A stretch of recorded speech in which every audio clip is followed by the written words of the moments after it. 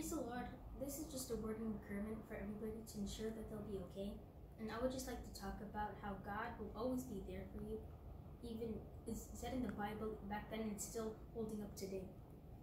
So everybody's home, quarantined, they're all afraid. Nobody's going outside because they all feel that they might get corona, but you'll be safe because if you know that the Lord, you can trust that the Lord will keep you safe as long as you can trust in Him. So in 2 Corinthians chapter 12, and especially verse 9 says, "And he said unto me, My grace is sufficient for thee, for my strength is made perfect in weakness. Most gladly, therefore, will I rather glory in my infirmities, and the power of Christ may rest upon me." So right there, it's just saying that the Lord has His grace is sufficient for you, and that means He can always help you, and He's always going to be enough for you.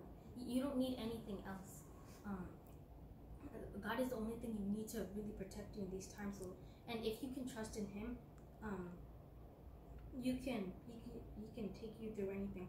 And in Psalms chapter 55 verse 22 it says, "Cast your cares on the Lord, and He will sustain you.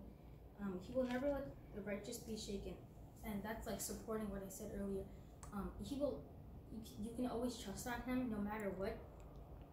And right now we're all afraid, but if you trust on Him and stop worrying about your infirmities and your sickness, then you know that you can count on Him for keeping you safe.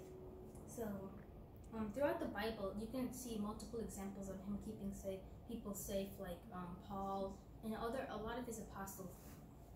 And you can see that they've been one of the stories is a man who the people try to kill. So when he goes on the road, they set a trap for him, but the Lord tells him to go on the other road.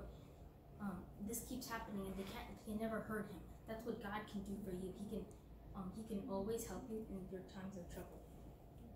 And verse 9 of Nahum 1, "Whatever they plot against the Lord, He will bring to an end. Trouble will not come a second time." So if problems are coming to you, you can always pray, but you have to do it with a sincere heart. When you pray, if you pray to Him, you can count on that He will help you and make sure you'll always be safe.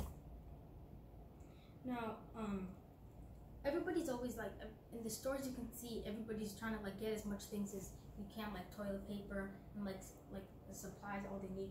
But in Philippians 4:19 it says, "But my God shall supply all your needs according to His riches in glory by Christ Jesus." So even He not only will keep you safe, but He will always supply material blessings and all the material and physical blessings that you need. You can, if you're going through a tough time, you can always count on Him to keep you safe.